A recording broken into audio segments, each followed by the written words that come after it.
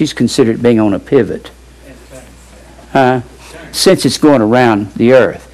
And what it is, it's the Big Dipper in its 4 phases. It's how we're going to get through this year, how we're going to get through it.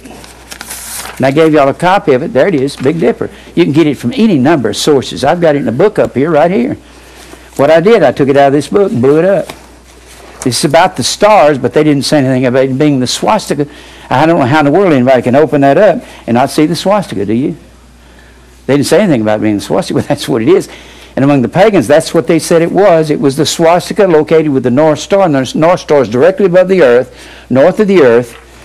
And being north of the earth, it actually is like, the pagans didn't know that the earth was hanging on nothing. They didn't know that. They thought the earth was being held up by a turtle or by Atlas or somebody. So you had above the earth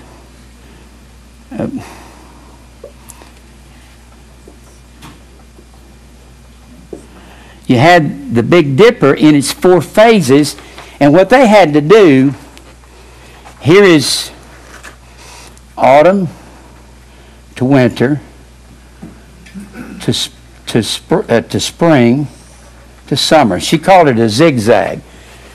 I put it up there wrong before. I wasn't looking at it close. I'm trying to take my time here. Autumn to winter, winter to spring, and it's because if you're looking at it from where God's seeing it, and it's going round. And they said a queen goddess had to be turning that, and they called her Queen of Heaven.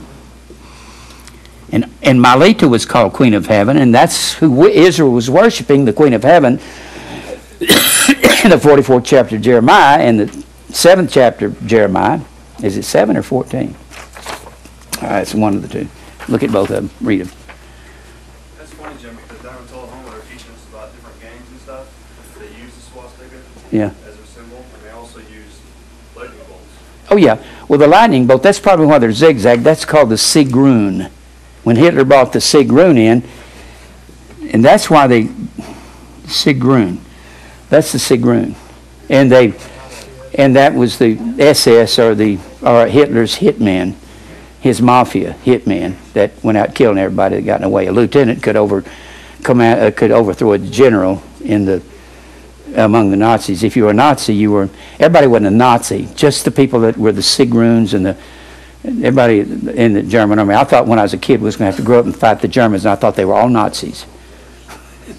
And the worst thing we could call each other was a Nazi or a yellow jab. That's what we called each other. Mama Clyde called me a Nazi. Of course, Hitler was on the front page of everything back then. He was fool. And we all scared of the Japanese, and we were scared of Hitler and thought they was going to come get us.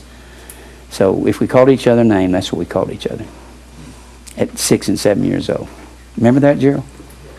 Did y'all do that? We did that. We did that too. You don't know how close the world was to being dominated. America was terrified of that man. They put him in movies, cartoons, everything. And he was a fire worshiper. He believed he was invincible because he was a fire worshiper, not because he's Adolf Hitler. Now, that's what it is. That's what it is. When you draw the points, and that's what it is, like I said, there's the North Star. You draw a line to 1, 2, 3, 4, 5, 6, 7. You do, and what they're doing is trying to get through. They're trying to get through the winter. 1, 2, 3, 4, 5, 6, 7. They're trying to get through the winter.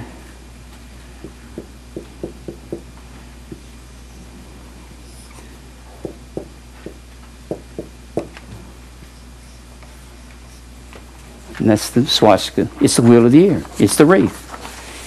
And I got so much to read on this, and I'm running out of time. This is kind of a review of some things, but I've kind of slowed down. I hope you'll learn some things different. Her first chapter is Samhain. That's her first chapter. She's got 8 chapters, and a chapter on each one of these sun festivals. And that's what Israel was involved in. It's the same thing as Christmas. It's the same thing. It's the same thing as as Mardi Gras? Same thing as Easter. You think Jesus wants his name on it? Not at all. Not at all. I believe that Jesus is God in the flesh, and he died to save his predestinated elect family. And that we've been predestined to conform to the image, which is the word icon, means likeness of Christ.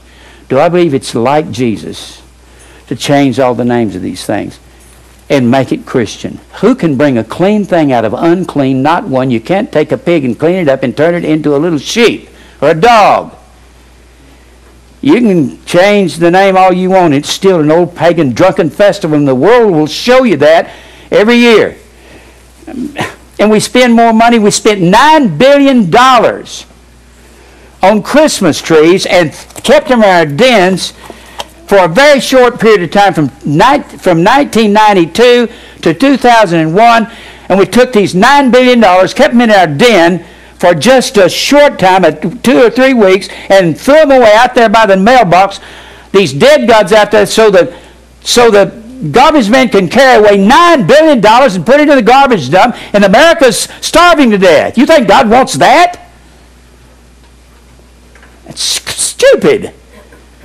People are fighting, more drinking at this time of the year, more suicides at this time of the year.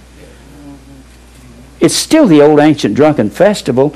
And when we get into, and I'm going to come back to this, we'll be into Halloween. It's pagan, no matter whether people like it or not. It sounds like science fiction. It sounds like science fiction. They'd make good science fiction writers, wouldn't they? It's insane. You people are just like Joseph Smith. You're out of your minds. Joseph Smith isn't any more crazy than a bunch of Baptists who do Christmas and Easter and accept Christ and pray the sinner's prayer. What do you think? What do you think Jehovah's Witnesses are worse than you? Pentecostals? You got everybody healing everybody and everybody speaking and jabbering jibber jabber that don't make any sense. That's not any crazier than what you're doing, and you won't believe and listen to the facts. I can paint the facts all day long on a board 9 miles long, and they won't pay any attention. Will they? I just send witness Jehovah's Witnesses and Mormons I had to a Baptist and a Pentecostal and a Church of Christ. What's the difference? Nobody knows any facts. Nobody knows any definitions. They don't care.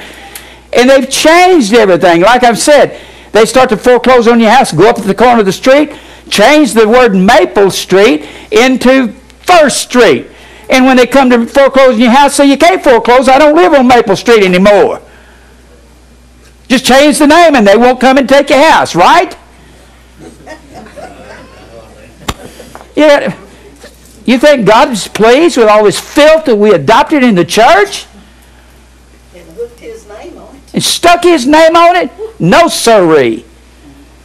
He don't like it at all. It was against the law to celebrate Christmas 300 years ago in America. The Puritans, they killed 60 million Christians and Jews. The Catholics did during the Spanish Inquisition, 60 million. The Puritans said, we're going to go purify. That's where they got their name. We're going to purify this new land of all Roman Catholic papal influences. They outlawed it.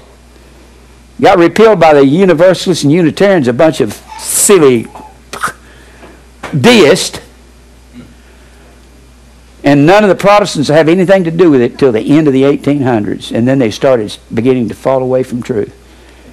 That's when the Southern Baptists started falling away and quit preaching predestination. That's when the Independent Baptists pulled away from them. Then they kept preaching predestination, and they quit in the mid-50s and split and went every direction. Now nobody's telling much truth anywhere. You just wait. God's going to show who he is before this is over. I mean, I can't believe it. Like I said, you can't change the name of something and make it something different.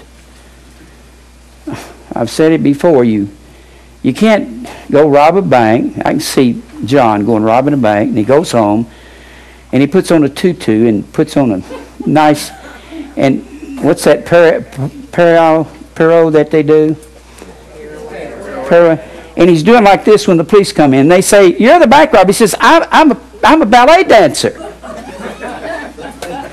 Does that make you a ballet dancer? No, you're a bank robber dressed up as a homosexual transvestite. Good grief. Now we're going to see John in the tutu every time we look at him now, don't we? You see that fluffy little Okay, here it is. Huh? It's got to be pink, too. Got to be pink, yeah. Okay. We'll just take a wicker. Yeah, a pink tutu, yeah. I wish I had time. I'm out of time. But I'm going to read some out of this. It's just unbelievable what's in here. What she knows about the history of witchcraft and of all these pagan holidays is amazing. This woman has studied her brains out in history because she matches what Mr. Stephen Missenbaum says about the battle for Christmas. He's a professor at the University of Massachusetts.